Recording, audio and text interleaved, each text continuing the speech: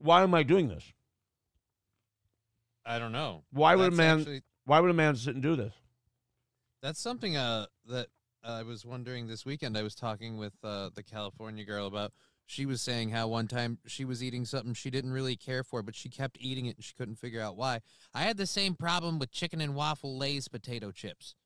I couldn't figure out if they were good or bad. I have the same problem with edge. I have the same problem with smelling my own shit.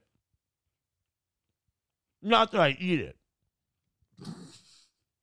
That I can't stop smelling. I don't know, man. That kind of behavior sounds like maybe you smoking crack? Like, I mean, technically, if the answer was yes, but I'm not huffing shit,